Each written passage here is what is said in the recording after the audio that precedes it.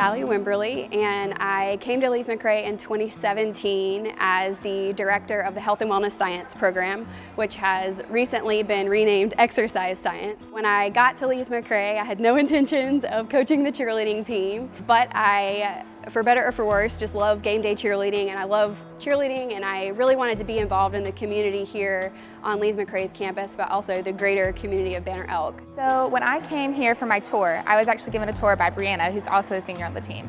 I emailed the coach at the time, was Lauren Foster, and so talked with her, and then we got in contact with Sally, and we had to send in tryout videos. But I was accepted and got a spot on the team, which is really cool because now I get to help with a lot of the dances because I have that dance background, and then I've learned so much about the technique and fundamentals of stunting, which I definitely didn't have before I came.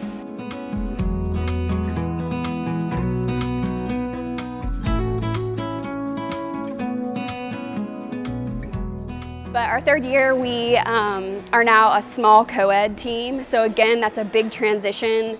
When I started, there were just 6 females, and this year we had at one point 4 males and I think 22 females. So we've really seen some program growth. We are bringing back competition this year, which again hasn't been done since the early 2000s. So we're going to be competing at the Conference Carolinas cheerleading competition over at Limestone.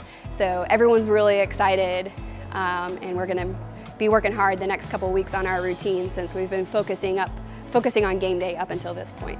As we are now, we've definitely been able to pull off more complicated stunts, more complicated pyramids. And also this will be the first year we're doing competition in a really long time.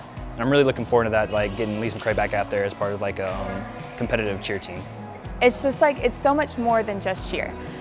We really are a family, and I know every team says we're a family, but cheer's given me the family that I didn't have before I came here. They've supported me with academics, we do study hall, we work on that. They've given me so many opportunities, getting involved with the community. I've made connections to babysit for people, for internships. We're continuing with the community service outreach. That's really important. The kids recently delivered Valentine's cards to the Life Care Center in Banner Elk.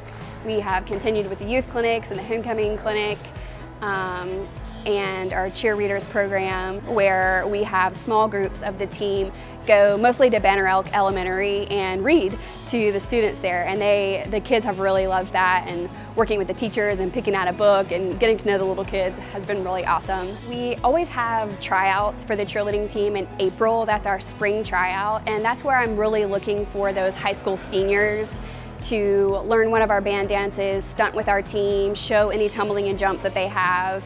And that's when we pick what I call our summer team in the spring for the next year. And within that first week of school, we have a second fall tryout. And that's where we hope to kind of fill in any remaining spots we have open on our team with current students at Lees-McRae. I guess I'm just really proud of our team, and it's just really this really good group who are always encouraging us, and really just making sure that we're doing the best and being the best that we can be.